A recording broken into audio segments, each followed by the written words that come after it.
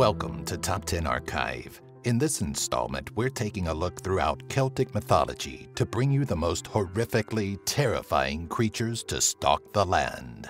Number 10. Questing Beast.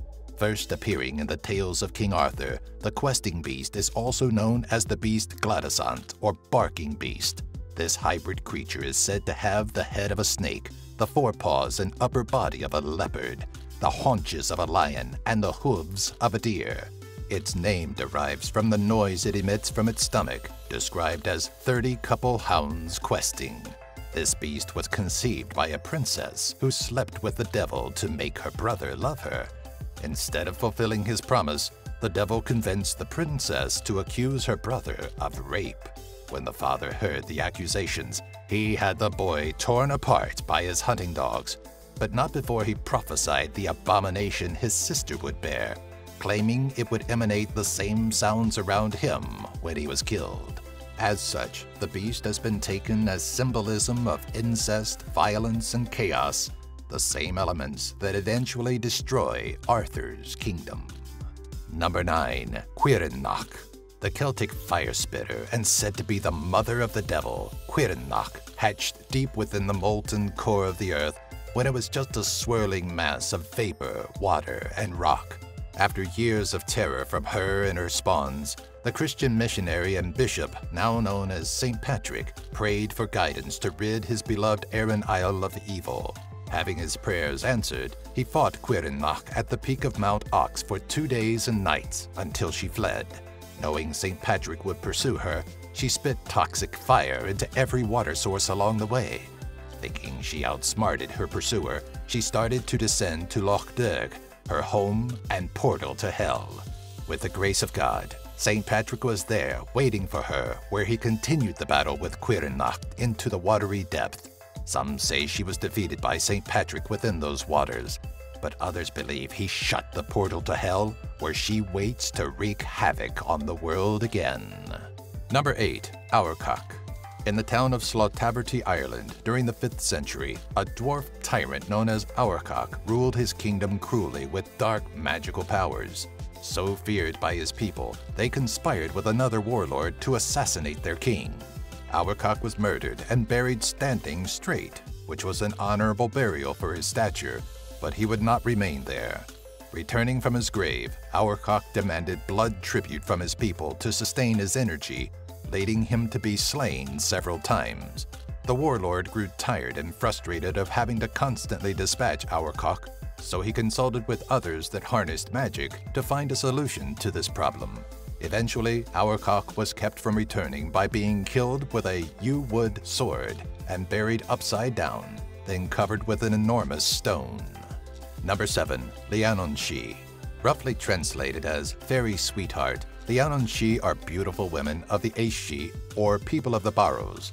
They often take human lovers who will then live brief but highly inspired lives. Their best-known depiction is of a beautiful muse who offers inspiration for creative minds in exchange for their undaunted love and devotion, which ultimately leads the artist to madness and death. Some depict Leanan Sidhe as restless or easily daunted, jumping from one lover to another when bored, which also proves fatal to the former lover. Number 6. Kelpie. Shape-changing aquatic spirits of Scottish legend, Kelpies lingered near rivers and streams. Its most common form was a tame horse, where it tried to attract weary travelers or women and children onto its back.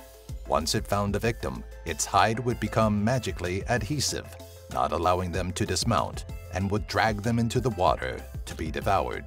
As the Kelpie's trail entered the water, the sound it made resembled thunder. Kelpie would also appear as a beautiful woman to attract young men, or as a hairy man that pounced on unsuspecting people and crushed them to death with a vice-like grip.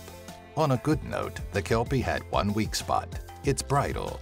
If anyone could get hold of this bridle, they had command over any Kelpie. Number 5. Gwyllgi. Often referred to as the Dog of Darkness or the Black Hound of Destiny, it's no wonder the name Gwyllgi strikes fear in men's hearts. A mythical dog of Welsh origin that appears as a frightful apparition of a mastiff or black wolf, the Gwyllgi has baleful breath and red eyes. To make matters worse, they like to stalk and attack travelers along their favorite haunt, which are desolate roads at night.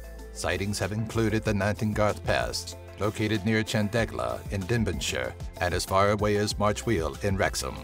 To this day, people still claim to see this fearsome creature stalking the land. Number 4. Sluagh. Restless spirits, sinners, and evildoers that aren't welcome in heaven nor hell, or even the other world. Those rejected by the Celtic gods and even the earth itself make up the ranks of Sluagh. Troublesome and destructive, they fly in swarms, always from the west, in search of the dying to pluck their souls away. In an effort to prevent this, Celts would close windows facing west until the last rites could be performed. The Sluagh, meaning host, weren't opposed to taking the soul of the healthy and living either. It's just more difficult as they can be evaded by keeping indoors or avoiding secluded, unpopulated areas. Once they have a soul, there is no mercy, no escape, and no release to the afterlife. You are doomed to stealing souls for all eternity. Number 3. Banshee.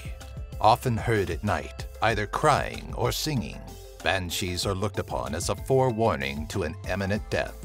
The screech they let out is said to sound between the wail of a woman to the moan of an owl. They are rarely seen, but usually take the form of a young girl, a matron, or an old crone. She may also appear as Banshee, or Woman of the Hills, and can be seen washing blood from the clothes of the person about to die. Originally, the Banshee could only cry for 5 major Irish families: the O'Neills, the O'Briens, the O'Connors, the O'Gradys, and the Kavanaghs. However, there have been others, and intermarriages have extended this list. Once a Banshee is linked to a family, they stay with them wherever they go. So even you could one day hear the dreadful cry of the Banshee. Number 2. The Dullahan. Wielding a human spine for a whip while riding a magnificent black stallion and clad in flowing black robes, the Dullahan is headless and, unlike the Banshee, doesn't come to warn of death. He carries his head either on his saddlebrow or in his hand and has a supernatural sight. Just by holding up his head, he can see vast distances across the countryside. He cannot speak but once on each excursion, and only to call out the name of whom he desires dead. If you ever saw this headless horseman as he passed you, you would be rewarded with a bucket of blood thrown into your face or be struck blind in one eye. Luckily, he is known only to appear on certain Irish festivals or feast days after sunset. But if you want an extra edge against this fearsome creature, carry a trinket made of gold. Number 1. Dearg Due. Literally translated to red bloodsucker in Gaelic, the legend of Dearg Due is a story of a woman scorned. She was known for her beauty throughout the country and courted by many wealthy and powerful men, only to fall in love with a peasant. Disapproving of this love, her father arranged a marriage with a wealthy but cruel older man. Abused and locked away, she eventually committed suicide, vowing vengeance. Rising from the grave the night after her burial, she exacted her revenge by sucking the blood from both her husband and father, creating the legend of Dearg Due.